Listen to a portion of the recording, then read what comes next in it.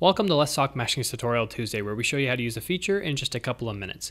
In today's video, we're going to cover high order mesh export. In the display window, you'll notice that I have a hybrid grid for the rotor 37 geometry. I've already specified CGNS as my file type and set up all of my high order mesh export attributes. So I'm going to go ahead and select my block and go to File, Export, CAE, give it a file name, click Save, and click OK to begin the degree elevation process.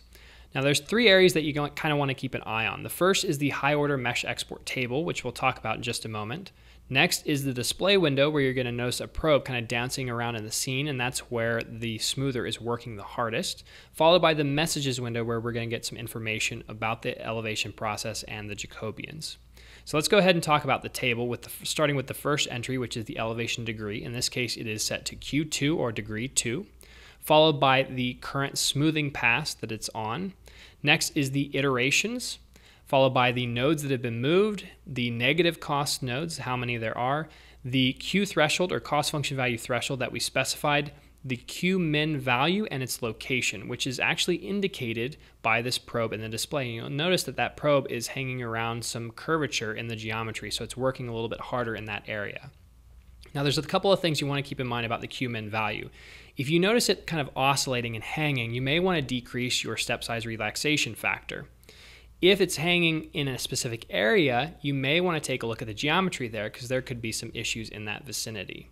In this particular case, once it gets past this, it's going to start to rapidly increase towards our Q threshold value. And you'll notice right here the Q min value is now increasing. Once it meets or exceeds that value, it'll go ahead and check the Jacobians. If they're all positive, it'll go ahead and export the mesh. If any of the Jacobians are negative, it'll go ahead and start another smoothing pass.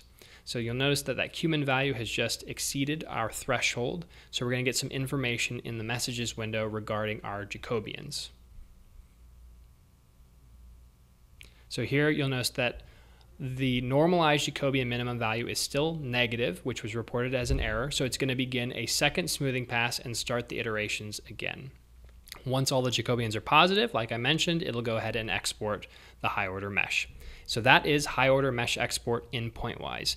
If you like this video, be sure to click the thumbs up button and subscribe to our channel for more videos like this. And if you have any questions or comments, drop us a line down below or connect with us on Twitter, which is linked in the description.